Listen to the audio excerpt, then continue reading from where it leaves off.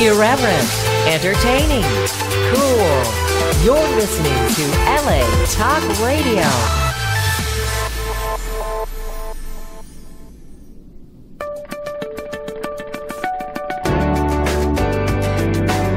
You're listening to The Inner Voice with Dr. Foojan Zeine, only on LA Talk Radio.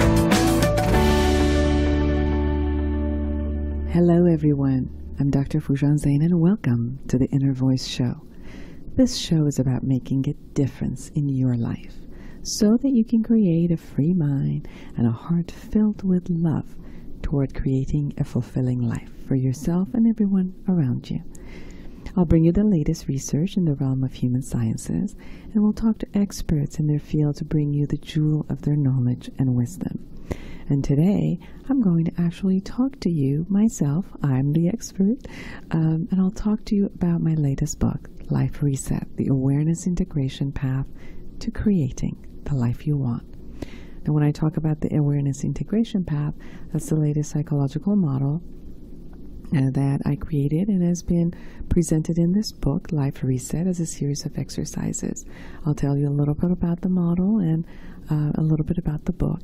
Now, the Awareness Integration Model has been researched and published with many groups and in many international journals. And the latest research we did was in Cal State Long Beach with students, which resulted in 68% decrease in depression and 27% reduction in anxiety and raised their self-esteem.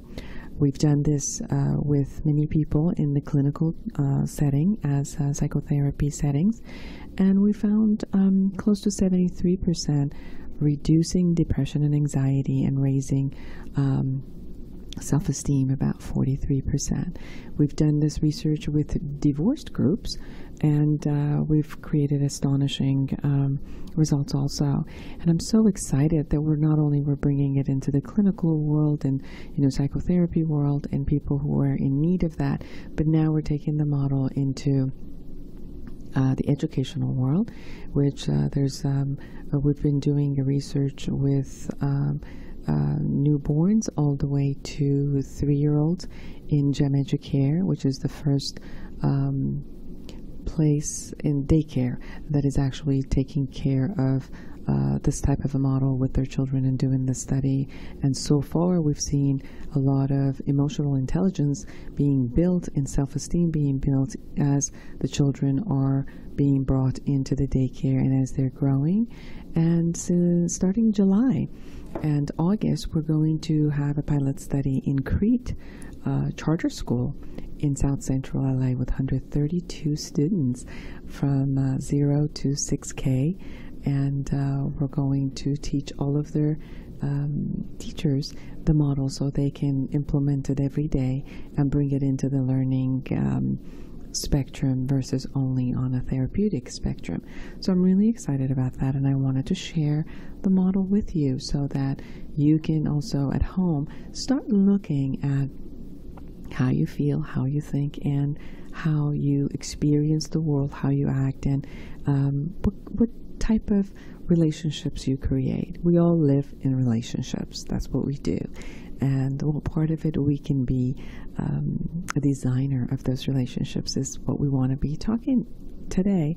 I have my offer, all of you or some of you who might be interested in counseling with me or consulting with me or coaching. I have my offices in Irvine, Woodland Hills, and Beverly Hills. And I do a lot of work online, whether it's with video or audio or chat or email. So you can go to my website, foojan.com, FOOJAN.com, and look at how to connect with me. Today, also, I'm in the studio, so if you'd like to call me, you can love to hear from you at 818-602-4929. We'll be right back with the latest research.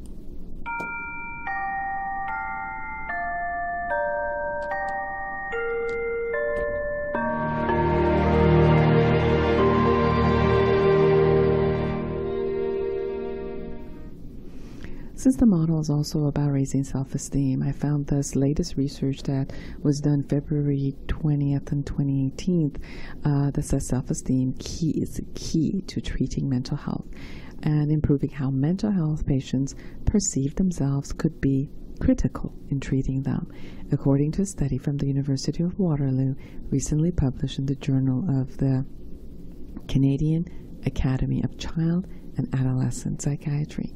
The study found that youth with psychiatric disorders currently receiving inpatient services reported lower self-concept, particularly global self-worth, compared to those receiving outpatient services. This was the first study that examined youth with psychiatric disorders by comparing what type of service they were receiving and whether that was associated with self-concept. Mark Farrow, the Canada Research Chair in Youth Mental Health and an assistant professor in the Faculty of Applied Health Sciences at Waterloo. He says, "We know that global self-worth is lower in the inpatient group, and we know from other research that lower self-concept is a precursor to other more serious mental health problems. Interventions to improve an individual's self-concept or self-perception would be complementary to some of the more pressing needs within the child and youth psychiatric services."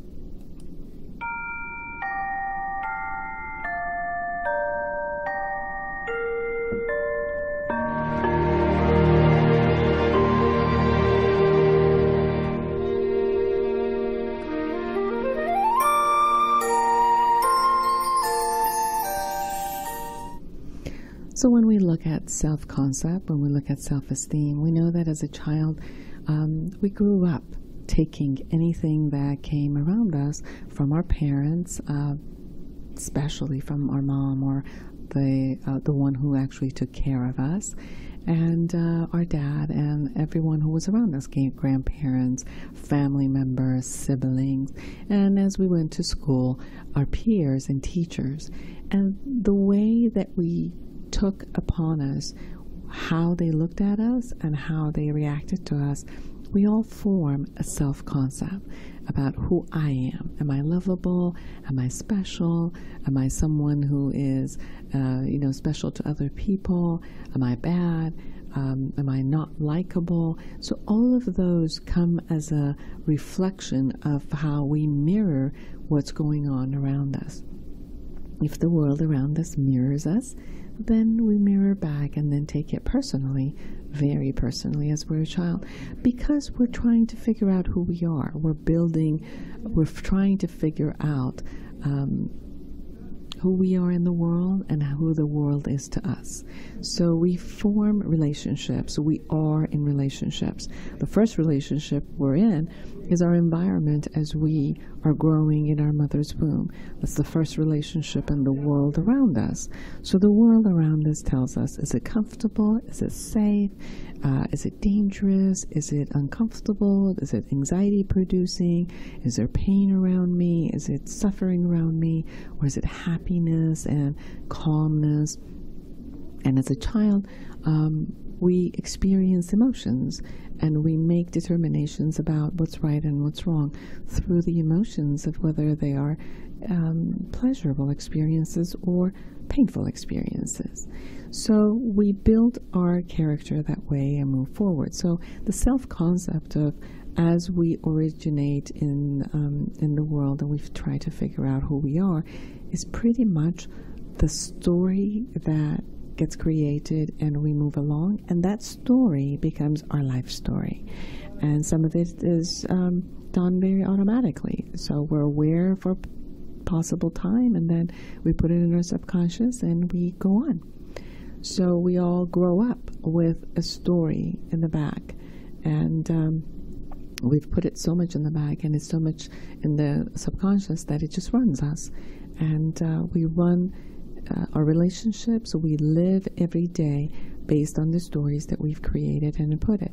But sometimes we forget that we are the one who created those stories. And we forget that we created it, we can shift it, we can be another way with it, we can recreate the story and revisit and reword it. And that's where the awareness integration model comes in, to look at each part of the relationships that we make and look at those relationships and see, how am I thinking, feeling, and operating in this relationship? What do I add to this relationship? How do I even perceive this relationship? Whether this relationship is with my mother, father, siblings, people in the world, people who I love, whether they're my mate or my children or my friends, people who I work with, and all my comments and belief systems and reactions come from the story that I carefully have put together since childhood. And then someday I wake up and see that maybe life is not running exactly the way I want it, and I've been doing this on automatic, and maybe if I get a chance to do it all over again. So have you ever wished you could just wake up one day, reach across your nightstand and hit the life reset button? And let's face it, the struggles and frustrations of everyday life leave millions of women and men around the globe yearning for a new way. Awareness integration is the new model in the field of therapy that brings in and synthesizes many of the theories that are there to raise self-esteem, raise self-awareness, and releases the psychological blocks and some of the stories we created from before, and heals some emotional wounds from the past, so we can be clear the past, and live in the present moment, make decisions and actions and aware of here and now, and build a vision for the future, and then come back to the present moment to create whatever the future lies ahead of us. Interestingly enough, one of the major differences between human beings and animals is that we have the capacity to be self-aware. We have the ability to watch ourselves, what we think, what we feel, and how we behave. And many times all three are happening at the same time, and it's important for us to distinguish between our thoughts, our feelings, and behaviors, and look at the impact that we actually have in the way that we think and feel and act on ourselves, upon ourselves, and everyone around us in the world. We're able to self-reflect by asking ourselves questions. Why did I do that? How did it impact me? How did it impact everybody around me? What can I learn from this experience? And if we take it a step further, we can ask ourselves, what thoughts, feelings, or experiences from my past has affected what I do in my day-to-day life? How can I begin to let go of them so I can bring my life into an alignment with my best intentions of who I am today, and not just the old me? I don't have to make decisions the same way I did at 3. I don't have to react the same way I did at 5.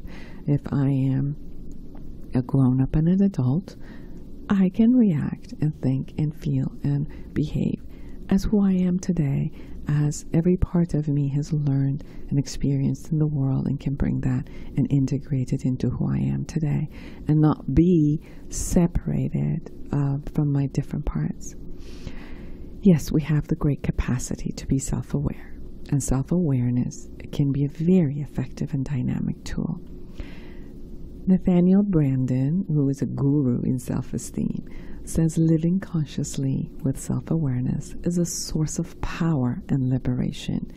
It doesn't weigh us down, it actually lifts us up.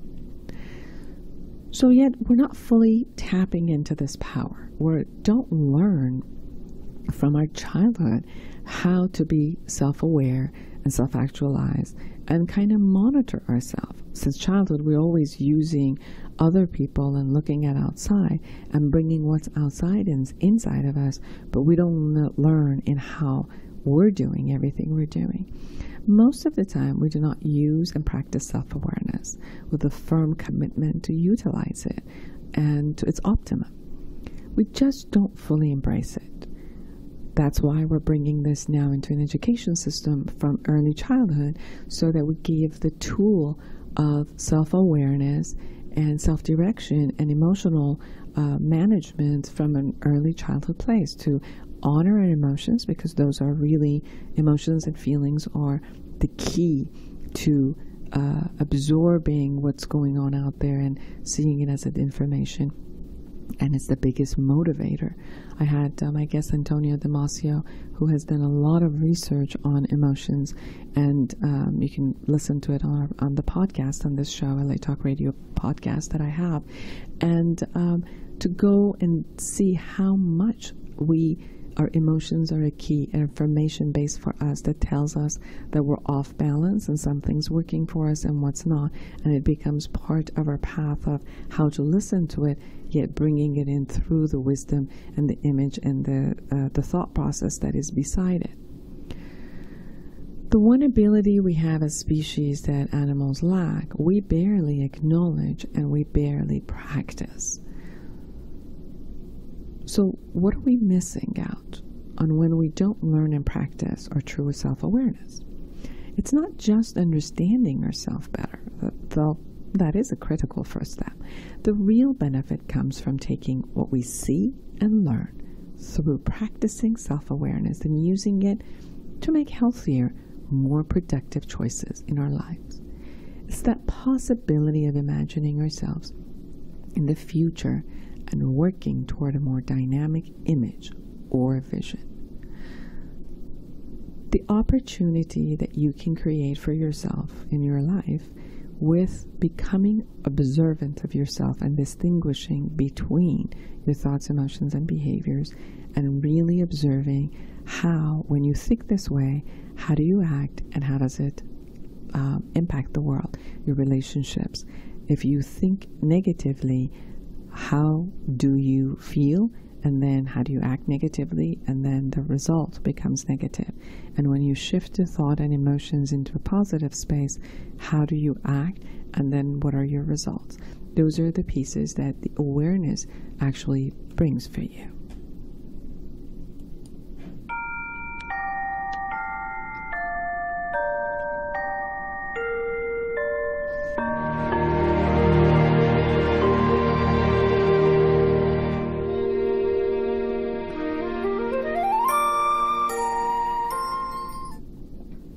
So bringing self-awareness to your thoughts, feelings, and behavior allows you to be more responsible for what you do and what you do not, and only in your own life, but also with life around you.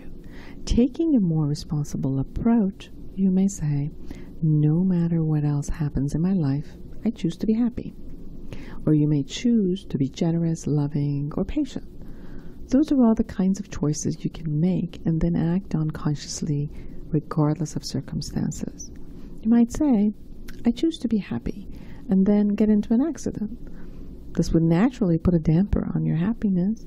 However, if you are truly committed to pursuing the intention you stated and to have it as a conscious reality in your life, you can attend to the accident, handle all the natural feelings that arise, such as fear, anger, sadness, and so forth, and shift yourself back to happiness. And self-awareness is the key to facilitating the path toward this shift. For example, let's say you reacted to a painful experience from your past by adopting a belief that the world is bad and not to be trusted. By clinging to that negative belief, you only see the distrust and the bad behavior in the world that way. You don't get to see the love and generosity because you generalized it. Even if you tell yourself that you're going to trust people more, if you haven't released the trauma associated with your belief that the world is bad, you're not going to succeed. You might trust for 2 minutes, but something bad may happen, and then you'll go right back to how you've always been.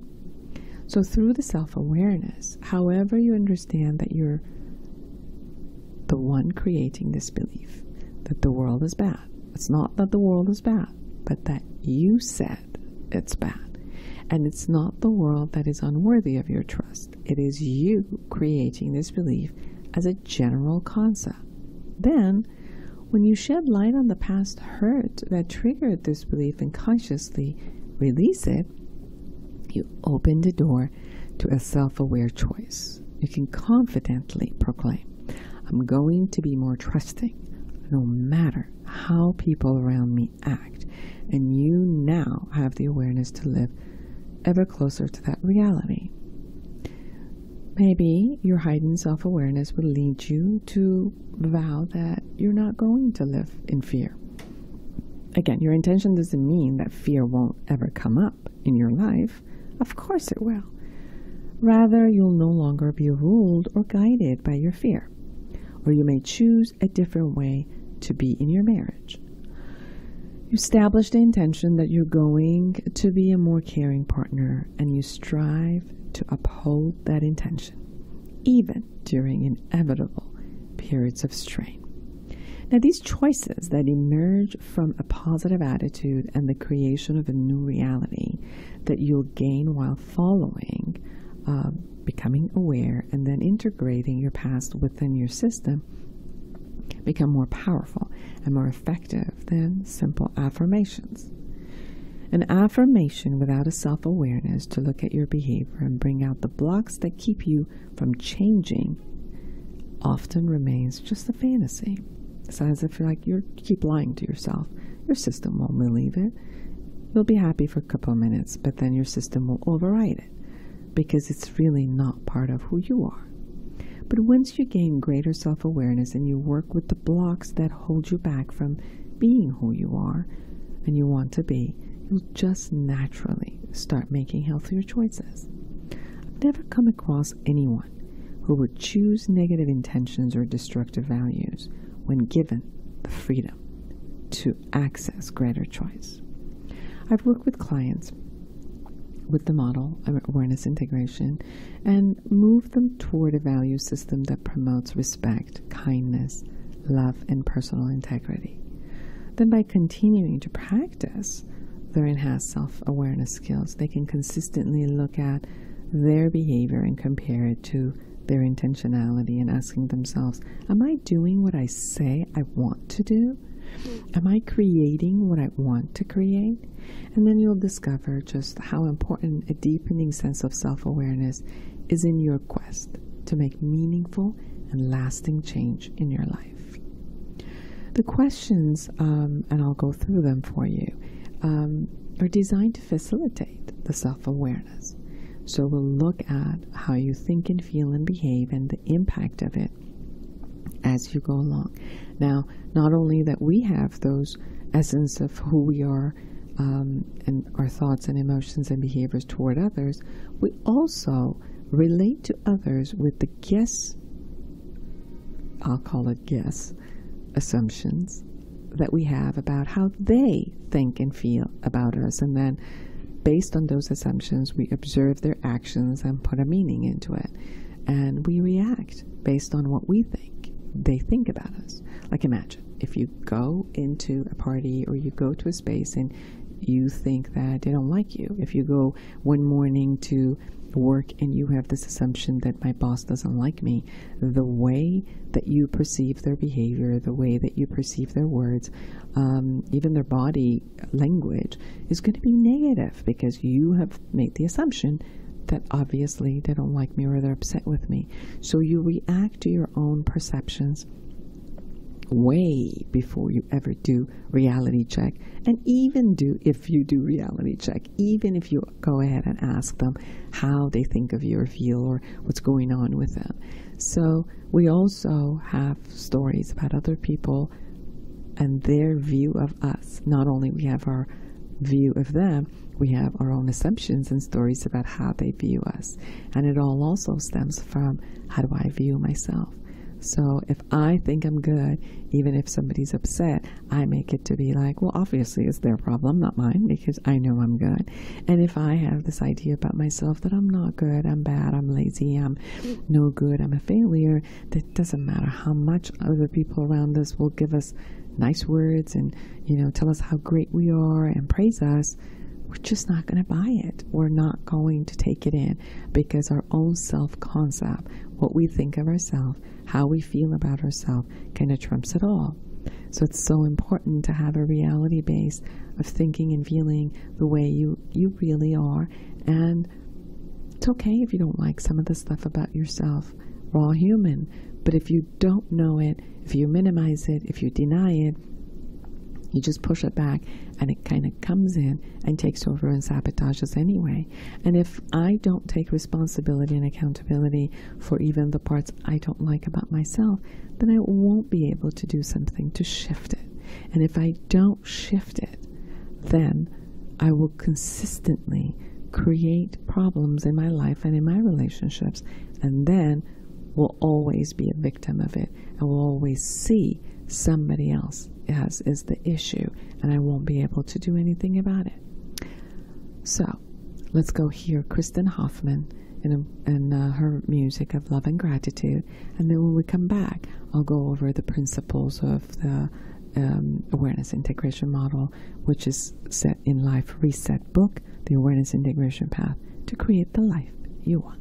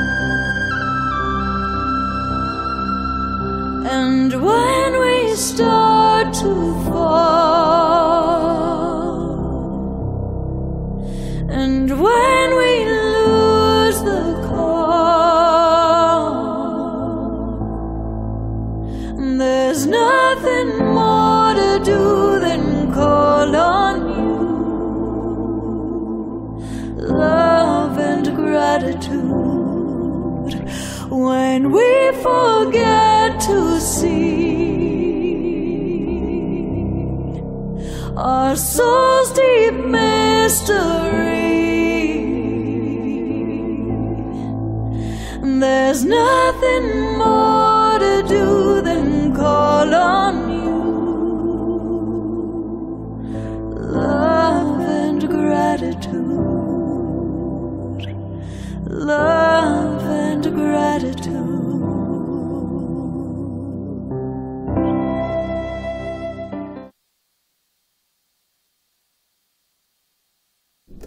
I'm back. All right. So I wanted to tell you about some of the principles of what created awareness integration model.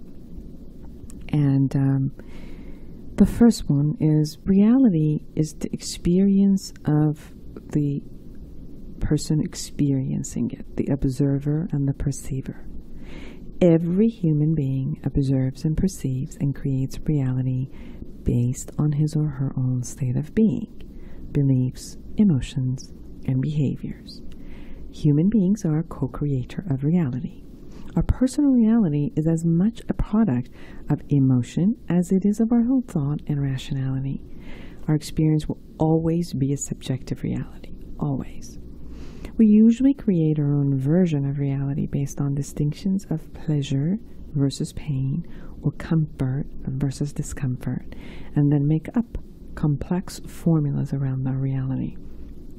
When we insist that our subjective reality is the one and the only one reality that are there, we more easily get into fights and power struggles trying to defend it. And we also get hurt. We don't see that this reality we cling to is just how we perceive the situation, and it's not absolute.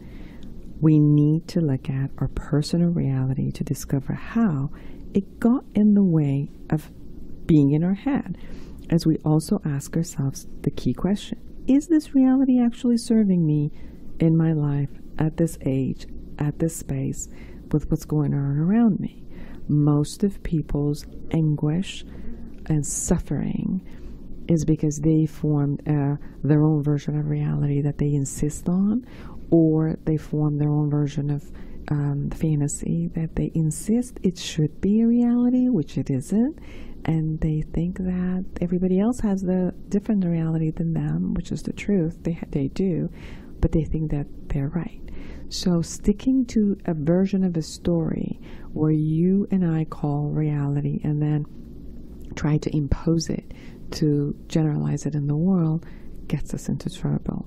So the understanding, the acknowledgement that my reality is just mine, and everybody has their own bubble, and they always have their own reality, and somehow it's always some sort of a negotiation between ours, and sometimes it's a common reality, like we all agree this is a radio and I'm talking through a radio, and some of you who are listening to the podcast, we all agree this is called a podcast or a radio, and that's an agreement that we have together for that reality. So that's the first principle. Now, the second one is every human being has the capacity and potential to learn the skills to have an enjoyable, functional, and a successful life. The brain is a living system that is open and dynamic, which means it is forever in the state of change. According to neuropsychiatrist Daniel Siegel, which he will be on my show in a couple of months, and I'm so excited to have him here, who has written many books about how brain functions, it can continue to emerge and reshape itself with the changing environment at the changing state of its own activity. So this brain of ours is plasticity, has always growing, always getting some. So it's not a fixed object, and we're not a fixed object. Our characters are not fixed objects. So we're capable of learning skills, of getting our life into a better space. And we're constantly learning new technology out there, but there's a piece missing which we don't learn many times about what it is that we need to do in order to create less suffering for ourselves and create a fulfilling life. Something holds us back in turning internal process into a comfortable process, not miserable. The third one, these skills that we can learn are learned through physical and psychological development, one's own experiences, mirroring parents, teachers, peers, media, and culture. We learn our skills from our surroundings and then turn them into subconscious patterns of living. In that way, we live on automatic pilot for generations to generation and from generation to generation. For example, if we grew up in a family system where yelling and screaming was the norm and saw that behavior as a powerful tool to get the result that we want, there's a pretty good chance we have found ourselves in adult living situations where much of the communication was conducted through yelling and screaming.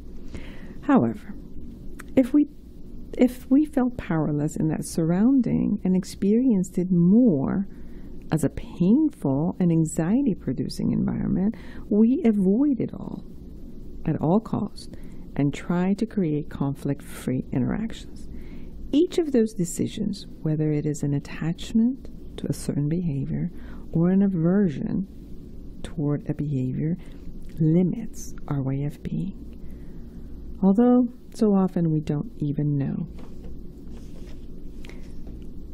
where we picked up those patterns, because we picked them up in childhood, we stored them. They're simply what we know as the normal way of being and behaving, since they're all around us and appear to be the norm.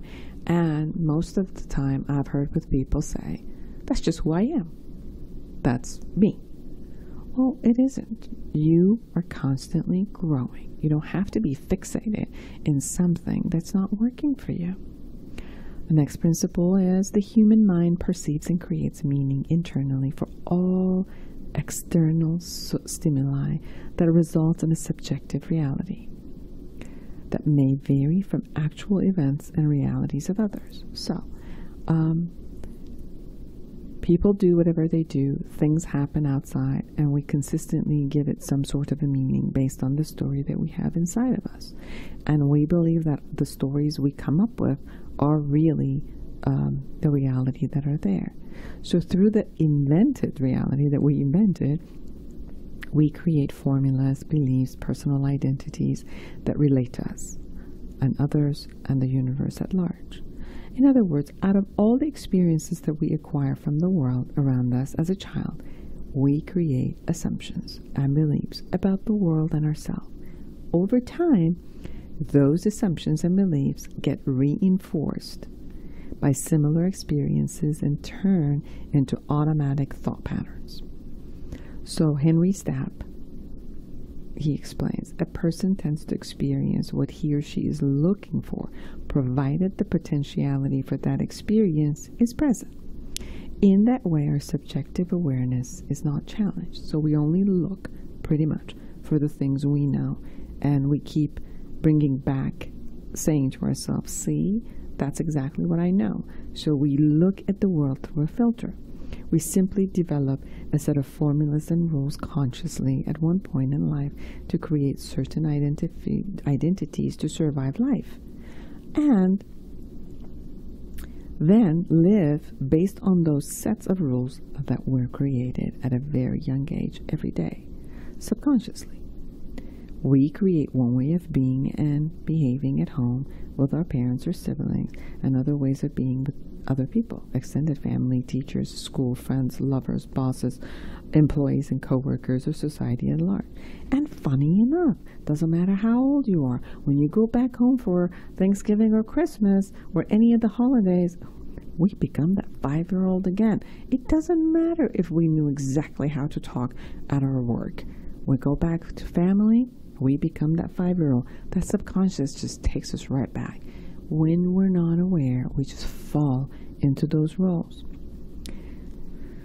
The fifth one is human beings store experiences cognitively, emotionally, somatically, and the unintegrated experiences waits to be integrated. Their negative core beliefs, including emotions that are produced by them and the area of body experiencing them, and they get caught, they get stuck, they become, and they resurface as an automatic thinking. These negative core beliefs, such as like, I'm not lovable, I'm not good, I'm a bad girl, any of the beliefs that becomes part of who you really, really are is what I'm calling negative core belief. They create a withholding and a survival-based attitude. So you're always reacting from that space. This attitude is triggered by some event and creates a result that prohibits the individual from achieving and holds back one's ability to live a fulfilled life. because you're constantly reacting to something from the past and not really seeing what the reality in front of you is.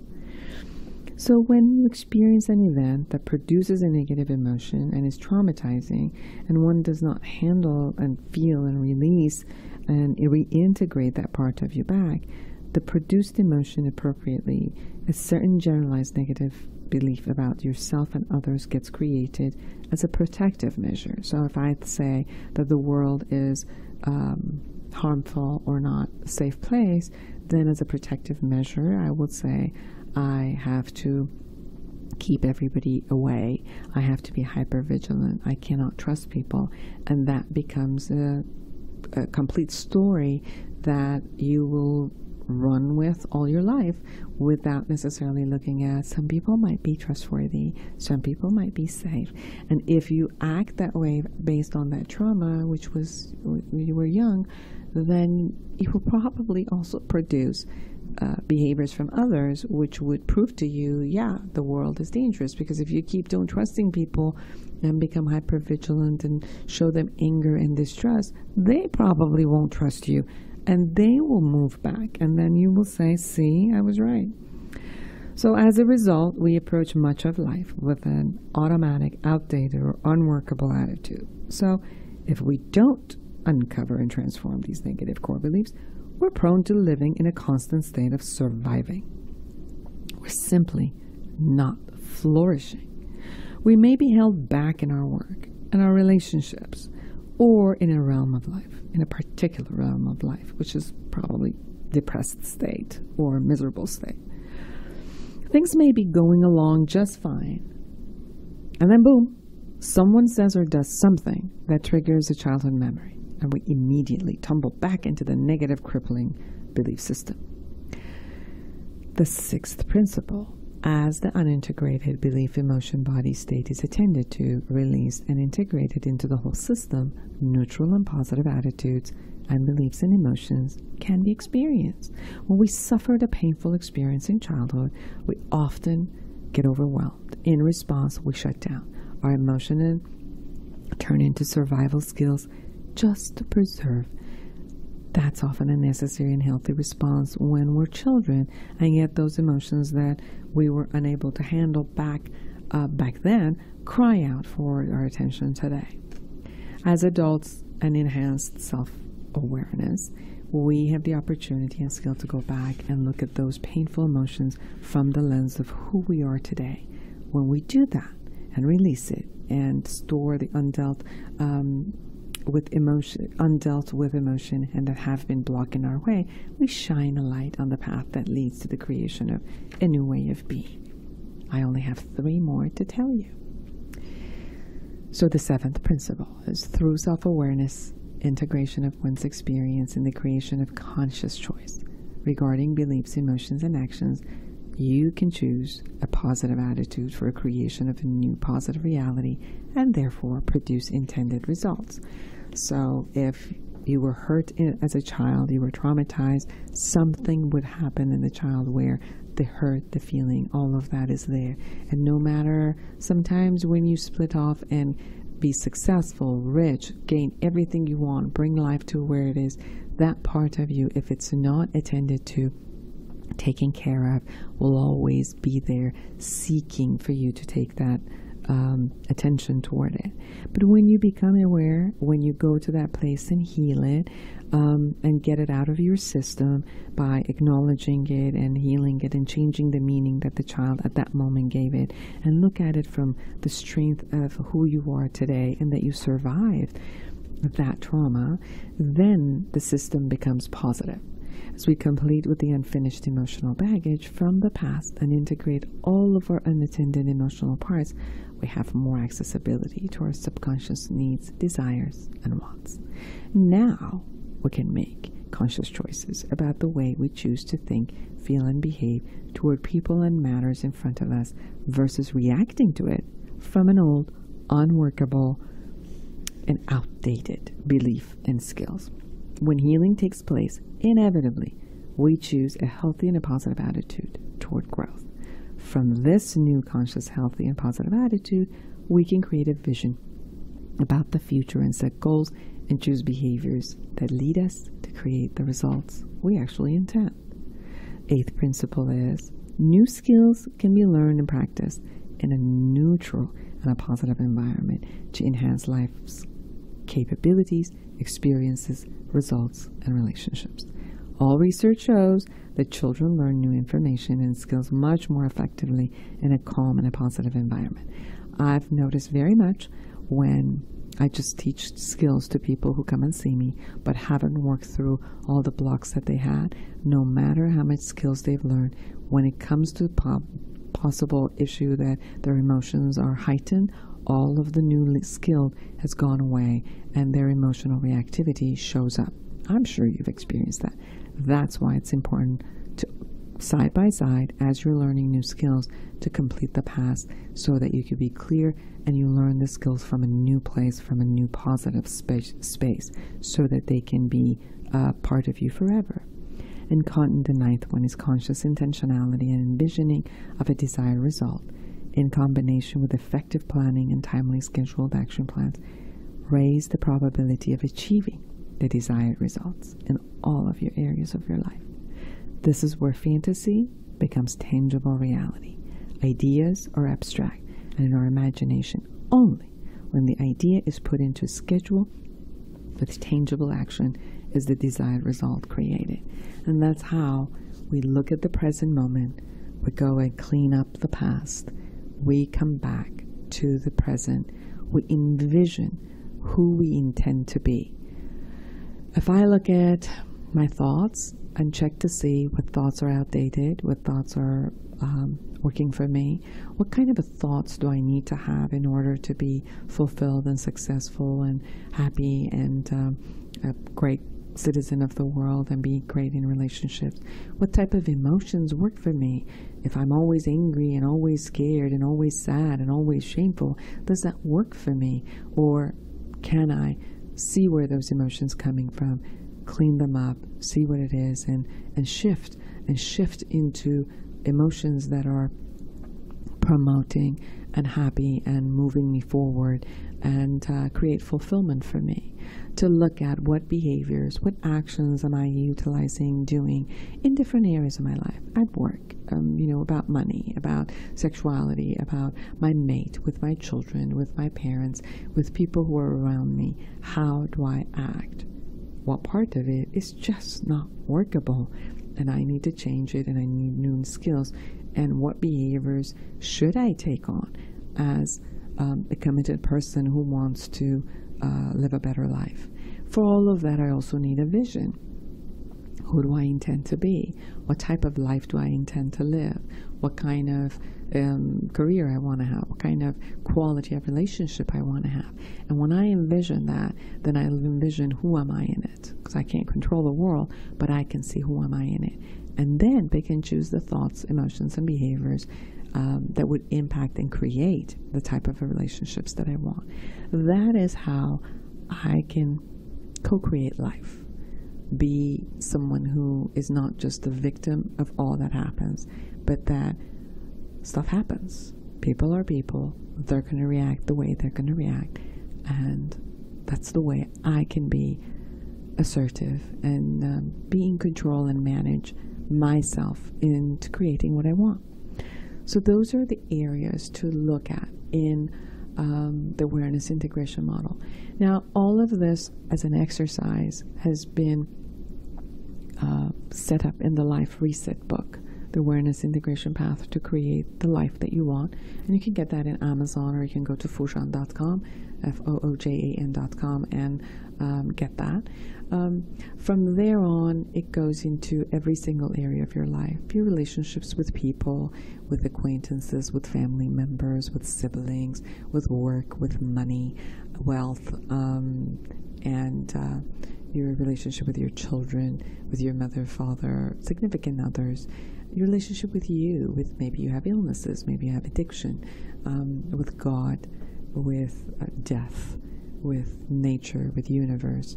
And you go through all of these relationships and becoming more aware and cleaning up who you are in all of that, where the past is cleaned up, part of who you are today, and you can take on the beautiful you as a whole person and move forward. I hope that this has helped. And if you have any questions, go to my website, send me an email, send me a chat. I'd love to hear from you. And if you read the book, Life Reset, and I hope you do, again, write me an email and tell me your experience with that. It's been great being with you. Until next week, create an amazing life for yourself and everyone around you.